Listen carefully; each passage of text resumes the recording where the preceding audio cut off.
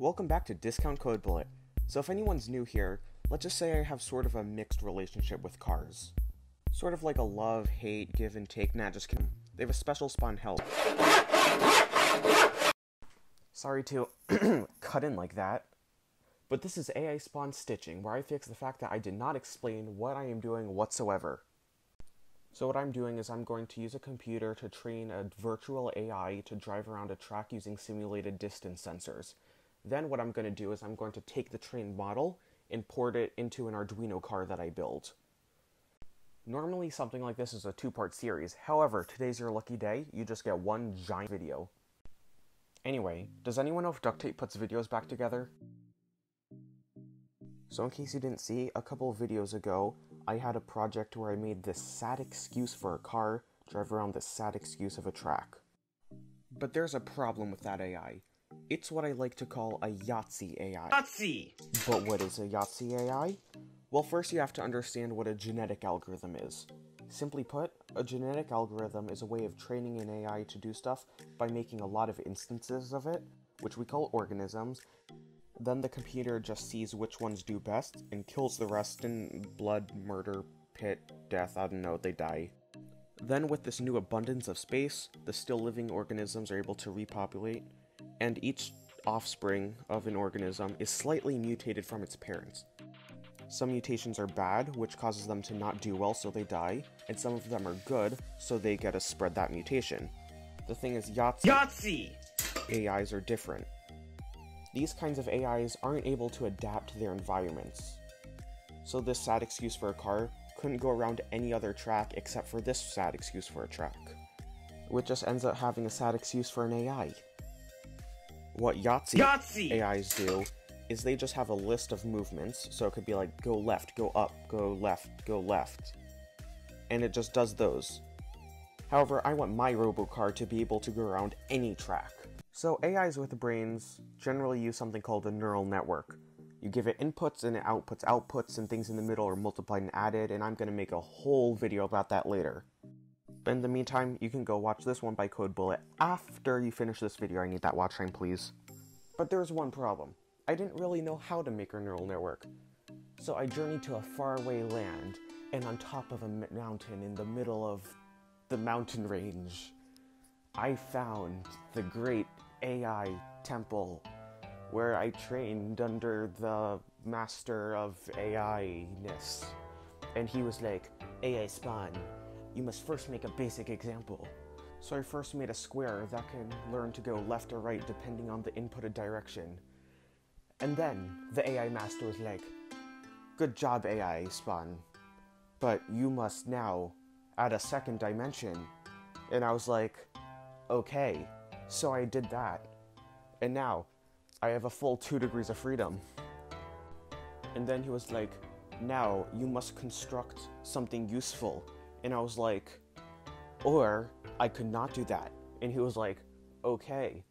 And then he was like, here, this is the neat algorithm. It's pretty cool. And then I was like, cool. And then the AI master sent me on my way to grace you all with my presence and restore peace and balance to the universe. And that is definitely how it went. No tears and sleepless nights. I'm starting to think I may have made some poor life decisions over the past couple of weeks. But now, it's time to build that car. Well, actually I'm going to train it, and then I'm going to apply the trained model into the robot car. So let's code that car. So when making an AI that plays a game, the most important thing to do is to first make the game. So I'm going to start by adding in the car. Okay, now time to make it move. It goes up, it goes down, and apparently it goes left and right, and I don't think that's how cars move. So time to add in some turning. Great, and oh my god. Okay, let's fix that. Okay, so now we got a car that acts like a car. So we got a car, and now we just need a track. So for the track, I could have hard-coded it, but I don't got time for that. I needed a tool that was versatile, yet simple. That could, you know what, I just used Microsoft Paint, screw it. So now we're just driving around this nice little, oh wait, I can just drive off it. So, we need to build a wall that can actually kill the car. Because as everyone knows, cars are people too, they can just die. Maybe we're just killing whoever's driver. Actually, no, let's not go there. So the way the program knows if the car is dead is if a corner of the car touches anything that is the same color as the top left pixel. So now I've given things the ability to die. How great of a person am I? But now we have to give it something to live for on the track. You'll notice there are different colors, and that just allows us to verify that it's not spinning in circles and just harvesting those points. And if it tries that, it dies. I feel like the world of AI is obsessed with death. So now the car knows what it wants, but it doesn't know how to get it, because it's quite literally driving blind. So let's give that some eyes. Hell yeah! The car can see through a method known as raycasting. This is where the car sends out a bunch of lines, and the lines stop when it hits a wall, and it just returns the distance between the car and the wall. So I'm only going to show the generations where there's a significant jump in performance, just because this video is already getting very long. So as this car is going around, keep in mind it's not just doing this track, it's actually doing a variety of tracks, just so we can get a generalized solution. And as you can see, it doesn't start out that well, because it keeps dying, but eventually it actually manages to figure out a way to get around the track every time, and I can actually show you what the car is seeing. Anyway, now we have a trained AI, we just need the robot part of that title. So I think it's time to start building.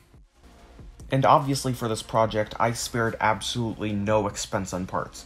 We do whatever it takes to deliver the best end product. And that is an AI spawn guarantee, which is almost as good as promising to do the opposite. For the body of the car, I needed something that was lightweight, yet sturdy. That could, you know what, I just used cardboard. I don't know what you want from me. Like, it's cardboard. Then again, as Julius Caesar once said, if you need to build a robot car, use cardboard. I had 5 of the best ultrasonic sensors that money could buy. I had an Arduino, I had 2 motors and a motor controller, and I had a ton of cardboard. So I was ready to start planning. Psych, I don't actually plan these things, I just take all the stuff and throw it together and hope it works. Because the box was so small, I actually needed to fasten the Arduino to the top of it in order to fit the motors inside. The car went through a lot of design changes that I don't think anyone really cares about. Like, at first I was using relays, which is kind of dumb, but whatever. But I just have to say, you see this? Don't ever do this.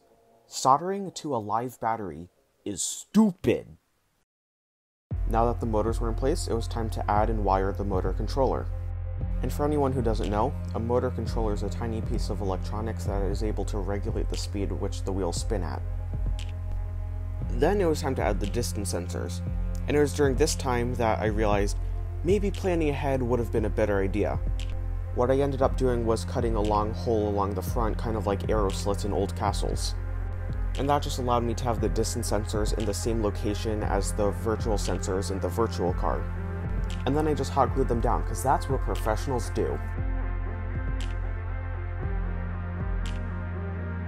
And then it was time to wire the thing. And there are a lot of wires. It's done. Which means the only thing left to do is to crank up that copyright-free action music.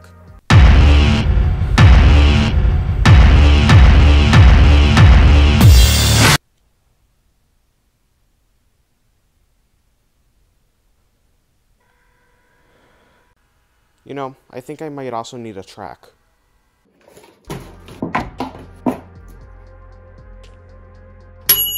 Okay, one last thing. I never actually explained how I'm getting the AI into the car. I made it so when the car trains, it's actually able to output its brain. And then I set up a Python script that can convert that brain into Arduino code. And I would go into more detail about it, but this video is getting really long and I feel like I'm about to be pulled off stage. So I think it's time to see the results. So those idiots at Tesla needed to make their own logic for their cars. Like, if that wall is closer, turn to the right. If that wall is closer, turn to the left. But we don't need that here, because we had a computer make the logic for the car.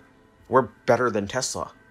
The AI, on its own, figured out what turning left is, what turning right is, what going straight is, and what all the sensors mean. And that's kind of cool. And Elon Musk, if you're watching this, my car will drive you out of business.